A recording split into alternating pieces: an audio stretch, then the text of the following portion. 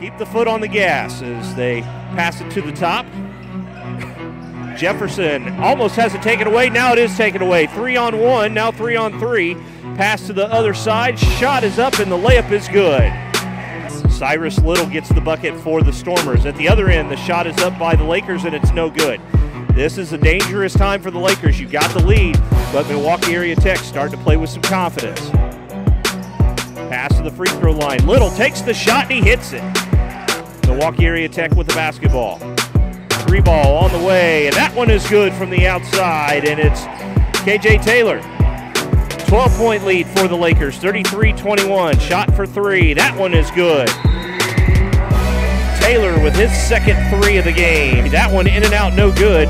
Rebound by Hickles, who's back into the game with 2 fouls. Another shot from three, and that one nothing but net for Artis.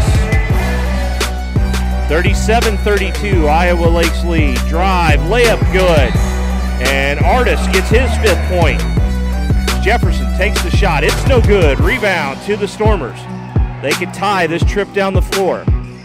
Nice ball fake. Shot for three. That one good. And we are tied at 37. That's a clutch basket from Artis there. So they can hold for the last one here. 41-37 the lead for the Stormers. Shot on the way. That one is good. Taylor hits it.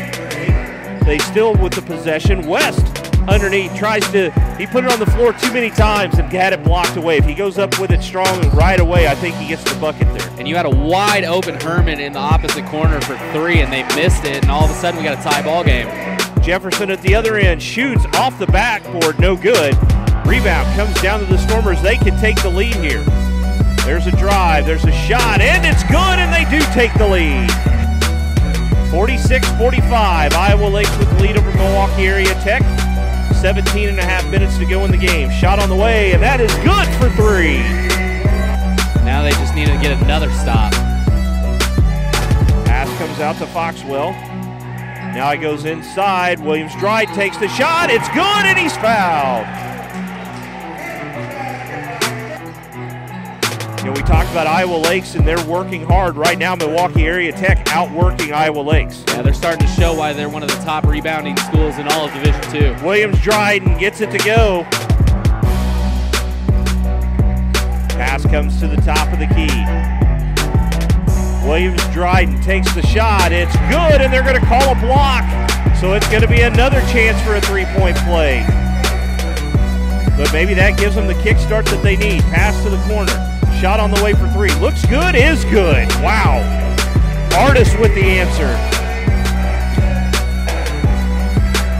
I also think Iowa Lakes is going to have to pick it up from the outside. I don't think they can just get twos. They're going to have to get some threes here.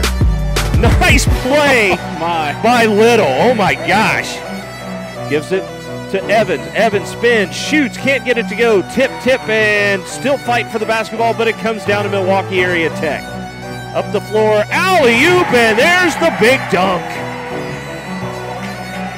Breon Williams. Koyman with the basketball for the Lakers, gets it to Jefferson. He drives and has the ball taken away by Milwaukee Area Tech. And at the other end, Washington puts it up and in. Gives it to Taylor. Taylor passes in the corner. Artis for three. In and out, no good. Washington with the follow. I think he's probably their best option for a three at this point, as it's taken away that time by the Stormers. And a big windmill dunk to kind of put the exclamation point by Breon Williams. 84-70 the lead. West tries to get it to Washington, and another dunk on the inside, that time by Hickles.